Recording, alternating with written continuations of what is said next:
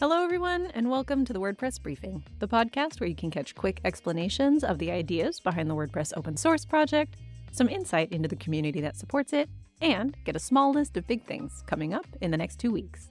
I'm your host, Josepha Haden Chomphosy. Here we go.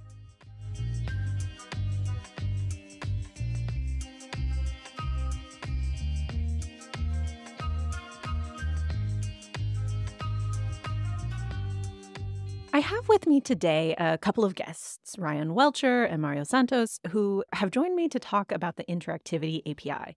This is an API that we've been working on for quite a while, and it's a fascinating thing. It's really specifically user-facing in its functionality, but makes a lot of work streamlined for everyday developers. Whether you are building something for yourself, for your family, or for a client, this whole project probably is going to really speak to you. Hi, guys, and welcome to the show. First time guests, both of you, right? Yes, first time for me. Thanks for inviting us. Yeah, well, why don't you tell us a little bit about yourself, like your name, what you do with WordPress, how you contribute to the project, something like that. I can go first. My name is Ryan Welcher. I'm a developer advocate and sponsored by Automatic. Then I contribute full-time to the WordPress project by creating documentation, doing live streams, creating videos, and just generally trying to be helpful in the space to help engineers and extenders work with the various APIs in WordPress. I love the just generally trying to be helpful part. Mario, what about you? He really is. He really does it. I know. I'm Mario Santos. I'm also a sponsor contributor, and I'm more focused on the project management and developer. I consider myself a mix of both. Right now, I'm working on projects that are focused on improving the developer experience, especially that can go from the Block API to the Interactivity API that is the topic today. Very nice. Very nice. Just lots of helping that everyone's trying to do. I think that's a good thing.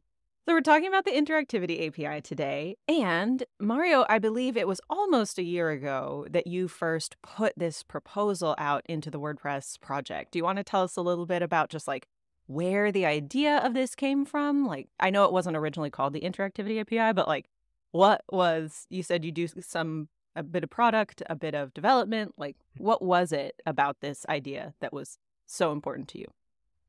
Yeah, sure. So basically, well, the proposal came like 1 year ago, but it has been in the works like for many years, I would say.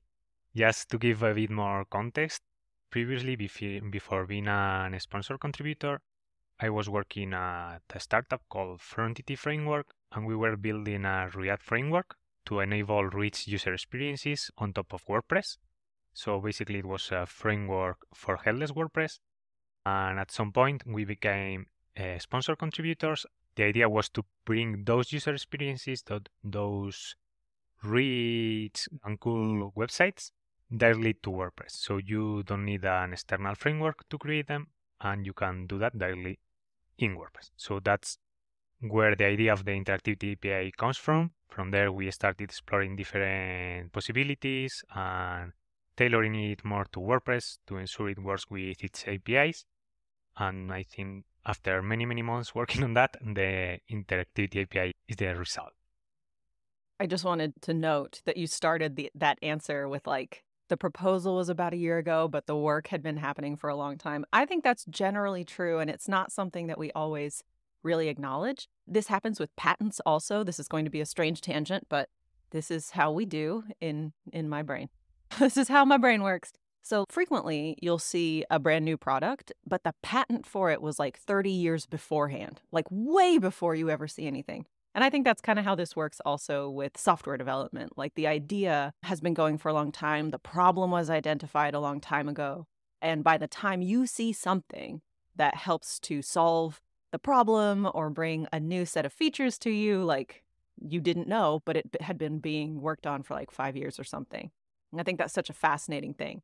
That's always apparent to me, but I think it's not really apparent for a lot of people in I don't know, who use software. I was going to say in the space, quote unquote, but that's not even it. Like, it's the people who are using software. We don't know how long anything's been under development. We just know that at some point, a magical thing appeared and we get to use it. So speaking of the problems that we have identified that we're trying to solve with this, like, was there an inherent problem that you all were trying to solve as you were coming up with this idea around the Interactivity API itself? I would say that trying to summarize it, it covers many things, but the main problem was that creating those kind of interactions in the client was kind of difficult. You had to manage many things, many tools, and each developer could come up with different solutions, and maybe they don't combine well together.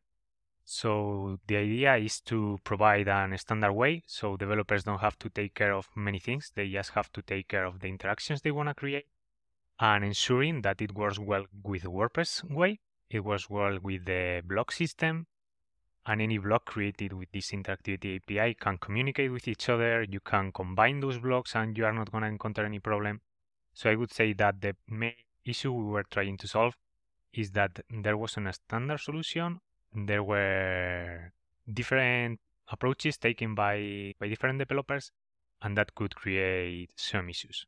So until now, Gutenberg has been mainly focused on the editor side and how blocks are created, and this is a first attempt to cover the part of the front end, the interactions that users may want to create in the front end. It solves a ton of problems, but I mean, coming from someone like I have a fair amount of agency experience, I've been, you working on large projects, and every time someone solves a problem, they solve it slightly differently, and that's problematic because you switch teams or, someone else picks up the code base and all of a sudden now they have to learn your custom system that's slightly different from the one that I built last week and the one that, someone else built 2 weeks earlier.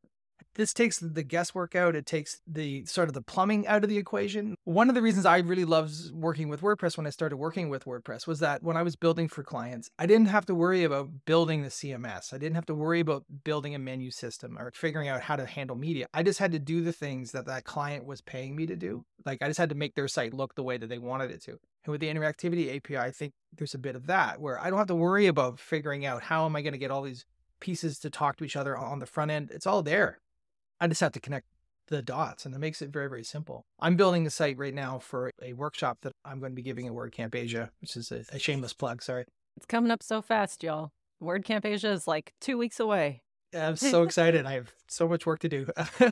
But I've built an entire voting system on a website where people can pick what we're going to be talking about in my workshop. And I built it in the Interactivity API, and it took me, probably 5 hours. And that's me trying to learn some things and mess around with it. And to do that without the Interactivity API would have probably been an entire React-based, completely outside of WordPress. I would have loaded one thing on the page and had it build out my whole application. And now I'm doing it with blocks, and I'm doing it with a block theme. So if I want to move those blocks around, I can move the blocks around. I can change anything that I want to change inside of WordPress the way I would normally. And all that interactivity just still works. And it's awesome. I love it. I can't.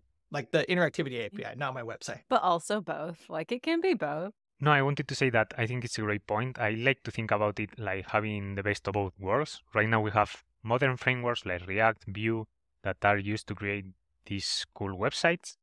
And I think the Interactivity API plus WordPress brings everything together. Like you can create those cool user experiences while keeping the full power of WordPress, its management system, the block editor, and to be honest, I don't think there's anything like that out there, like having the best of both worlds, because we are still working with blocks, and that's amazing. Given that it's not even been released yet, like it's coming very soon, but yeah, this is all still in the Gutenberg plugin. So like, if you don't know what we're talking about, get the Gutenberg plugin. But just how mature the API is now, considering it is still kind of not even fully released, it's only going to get better. I just think it's awesome. So kudos to Mario and your team for doing all this stuff. Thank you. Kudos to everyone. Well, so I've got a question that I think probably Ryan, you can start with, but then also probably Mario, you're going to have some opinions on also. In this conversation so far, we've done a lot of like when you want to have these interactions and also when you want to have these cool experiences for folks who actually do not know what the Interactivity API is yet, and they don't know what we're talking about. When we say these interactions, like what exactly are we talking about from a user perspective? Like what types of things will users be able to see when they are experiencing the Interactivity API's features and functionality? I think it's a great question. From a user standpoint, it'll just look like a regular website, I think, depending on what you're doing. So like the interactions that we're talking about is when you're in the browser and you want to click a button and expand something, for example, or you want to click an image and have the lightbox pop up, which is in core now. That's driven by the Interactivity API. But these interactions are basically when a user wants to interact with something, what it does. That's a really generic way of saying it. Our current favorite example, and Ryan, it sounds like you also have another example, but our current favorite example is like a movie collection site, you know? And so like when we're talking about what the Interactivity API is going to power, it's things like when you favorite a series of movies and then you can, and it just updates that on the fly, and you'll be able to, in essentially real time, as instant as reasonably possible based on your computer and stuff. Like then look at your list of things that you favorited or things like that. Like for folks who don't understand interactive site, like all of us know that like if you get on a site, you have interacted with it. But when we're talking about Interactivity API, we're talking about types of direct actions users can take, right? Yeah, I would say yes. Yes, they are usually triggered by some actions. It could be scrolling, clicking, or whatever. But it can go from a simple example like drop down or a popover to more complex things like the movies demo, where you can navigate and the page is not reloading, and that allows you to play a trailer. It starts in a pop-up, and you can keep navigating through different pages, and the trailer keeps playing without reloading. Another example could be instant search, like you start typing the search, and it directly updates the list of films, in this case, that are shown. Those kind of things that happen in the browser. And Ryan said you said that you like built a whole survey system, a whole polling system. Yeah, a voting system. So there's a series of buttons, each one representing a certain topic, and people can vote, and it tallies the amount.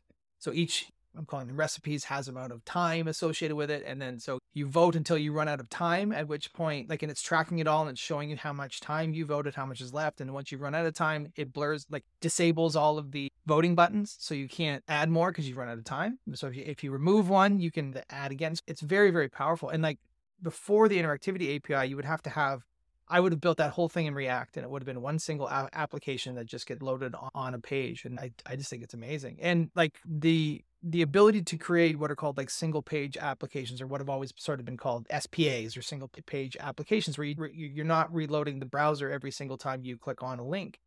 You have to do some things to make that work, but that's just available to you. And in WordPress, that's amazing. I just think that's so neat. I mean, it's already powering things like the query loop block has the ability to move pagination without reloading the page, which sounds like a sort of okay, great, like sort of, a mundane thing. But imagine you had 2 or 3 different query loops sitting on your homepage, and you wanted to be able to paginate through each one and not refresh the page. That's a fantastic user experience that now is just enabled, and otherwise was not possible prior to the Interactivity API.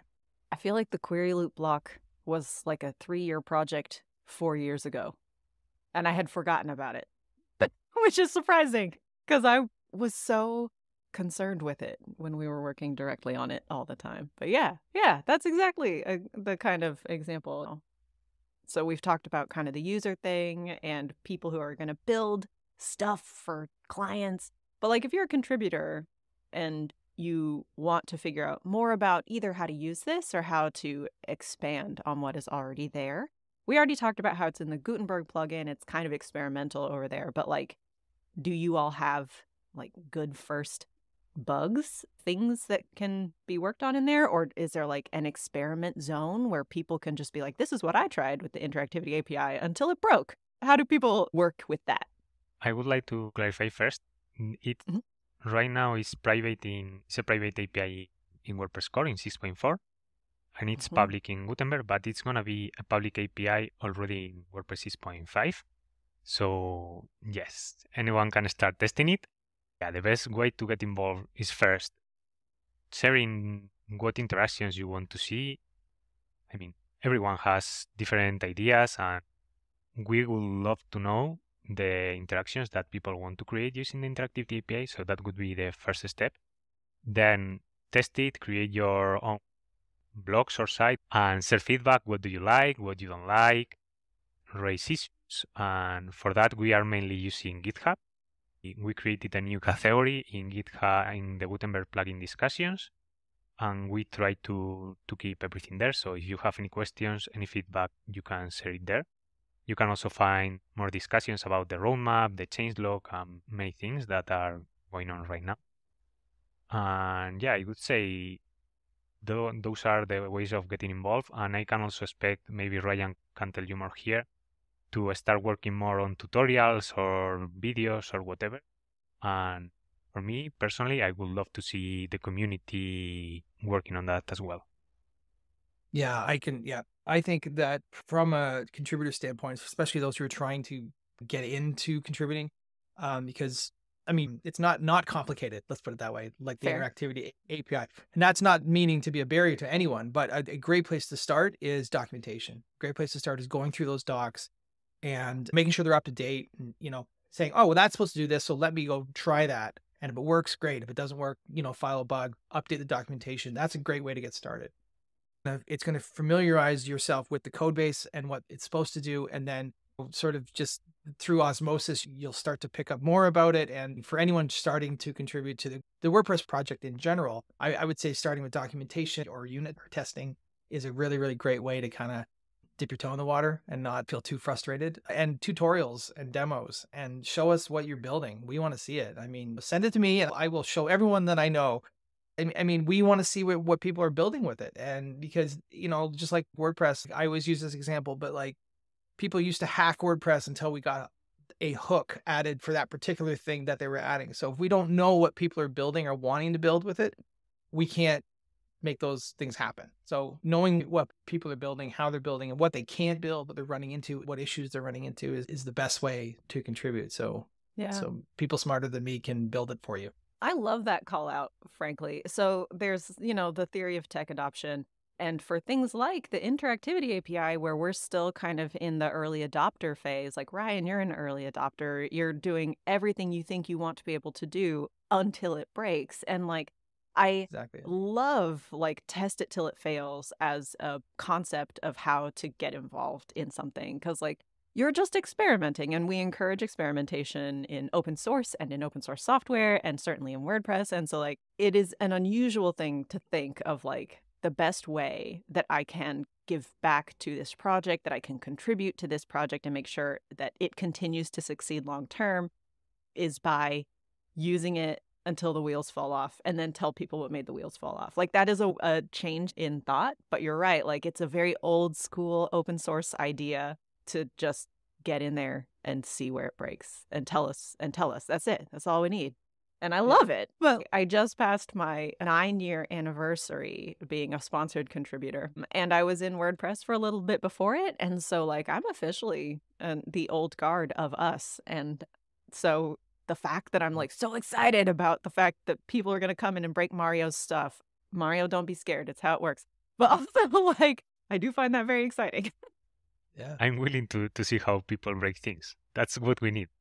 I totally agree with your reasoning. Exactly. So I do have kind of just like a final question for y'all. If there were one thing that you wanted the people who are listening to the WordPress briefing to know about the Interactivity API, like a hidden gem, a little secret trick, like what would it be? For me, the most exciting part of the Interactivity API is the functionality the client-side navigation enables, because there are many, many things there. And I'm sure that there are many things we haven't thought about yet, and the community will come up with some ideas, and that would be amazing. For me, the thing is, I love how integrated it is with WordPress. And I know a lot of thought has gone into that. Without getting too into the weeds, the reasons the decisions that were made was so all the hooks and filters and all that goodness that we've had for 20 years is still going to work. And with the HTML API, the tag processor stuff that's going on behind the scenes, it's so cool. It works so well with WordPress. It just works. And that's probably it for me. When I work with it, I'm not having to do any weird janky filtering or stuff that the things that I want to do are not hindered by the Interactivity API. Rather, I'm able to do more things because of it. I prefer Ryan's answer. It's something really important, and it's something we usually take for granted, that it just works with WordPress APIs and the block editor. But if you think more about it, it's amazing. It's what makes it really powerful, I believe.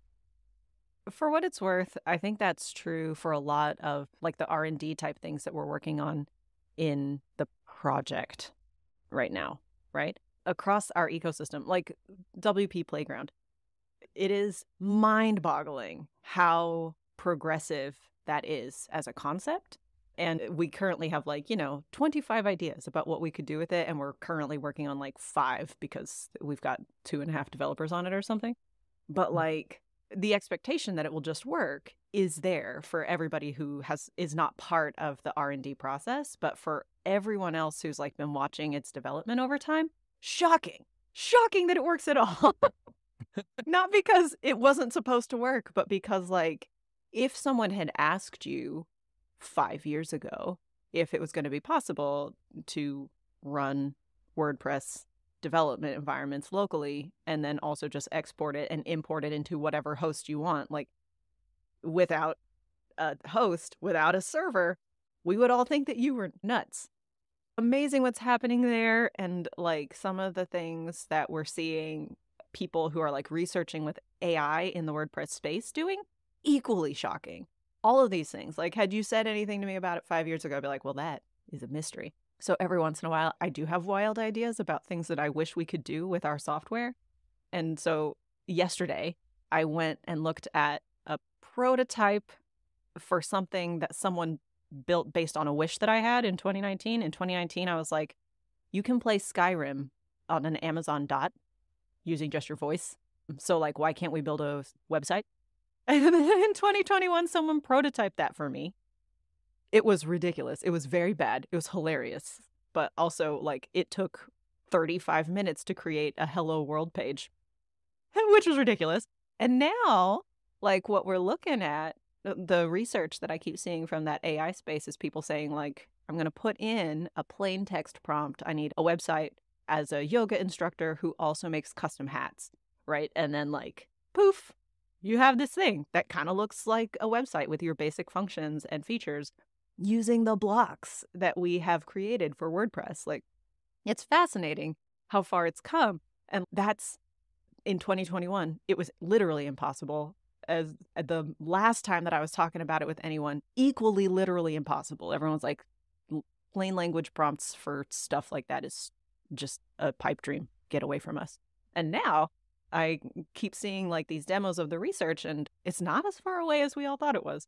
For all these things, Playground, Interactivity API, the AI research is being done. We're just a walk-in R&D group over here in WordPress, and I love it. It's fascinating. We're just making the impossible possible every day, and I think that's really cool. So cool. Sorry, I got really sidetracked. Y'all have anything that you wanted to be sure to share about either the Interactivity API or anything that's coming up? Something you want to make sure that our listeners know? I would just like to emphasize that we love feedback. Please share your feedback. If you test it, if you think it's bad feedback, share it with us as well. That's especially the feedback we like. I don't like this part. That's great. We want to know, because the idea is that it serves all purposes for this kind of interactions. That's nothing new, but I would like to emphasize that part. You know what? There's nothing new under the sun. It's fine. You're good. You should always tell people what you need. If you're interested in getting started with the Interactivity API and just don't have any idea where to begin, there's actually there's a create block template. So the create block package allows you to quickly scaffold blocks. And there's a template that's part of the Gutenberg repository. It's been published on NPM, and it will scaffold a very simple block out for you. And it'll show you all the plumbing and how all the pieces work together. So I think that's a fantastic place to get started. It's a very simple block. It just basically shows and hides a message, but it's all done by the Interactivity API. But it's a really, really great sort of like Hello World style. I'm going to shamelessly self-promote myself at WordCamp Asia. I'll be at WordCamp Asia this year doing a workshop where I will be doing some stuff with the Interactivity API. But if you're there and you want to chat more about the Interactivity API, I am all ears, and I'm love talking about this stuff. Cool. Ryan, Mario, thank you so much for joining me today. This has been a wonderful conversation. Thank you so much for Thank having you. me. So I hope that you all find that whole project as fascinating as I find it. The Interactivity API is, I know, something that we've kind of been talking about for a while. It showed up specifically in State of the Word, and it's hard to understand how important, how vital that work is going to be until you really, really get your hands on it. So I recommend you get in there, you take a look at it. I think also Ryan has a few live streams that he does, and he's planning on a couple for the Interactivity API coming up. And so just keep an eye out for all of that as we go.